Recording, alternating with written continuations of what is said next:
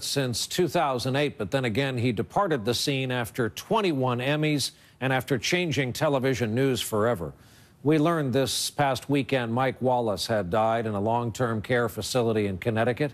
He was 93 years old. 2 world wars were fought in his lifetime, and in the wars between the networks and fellow journalists, today former competitors were lining up to talk about one of the toughest of them all.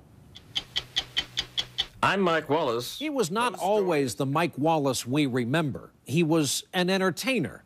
He did commercials for Revlon and for Golden Fluffo shortening. Hi, I'm Mike Wallace with a sensational shortening discovery for better baking and frying.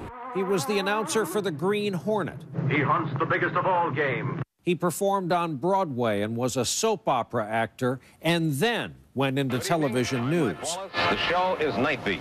And without him, there probably would not have been a broadcast called 60 Minutes. And there would have been a lot less tension on television. But if you want to develop a style for yourself and carve out a bit of the territory, then you purposefully say, all right, I'm going to ask an abrasive question, a searching question, do a lot of research, be a little tougher.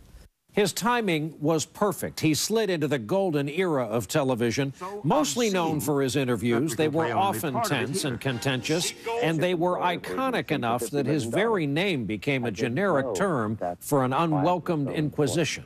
Mike began life as a performer, as an actor, but he made a very successful conversion to journalism. However, he never forgot that he owed the audience something whenever he appeared. If you made an investment in a Mike Wallace interview, it always paid off. He interviewed presidents and Salvador Dali, Jack Kevorkian, Frank Lloyd Wright, Malcolm X, Johnny Carson, Barbra Streisand, and a ton of shady characters.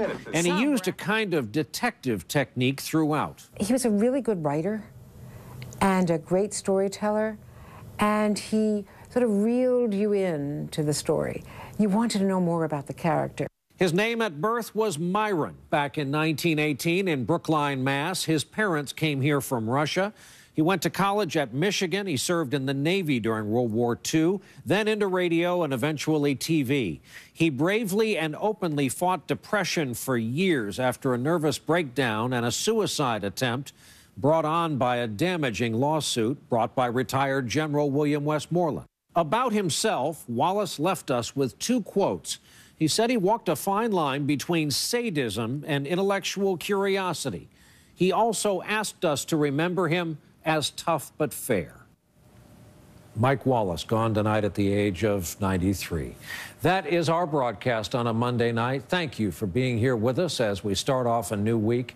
I'm Brian Williams. We, of course, hope to see you right back here tomorrow evening. Good night.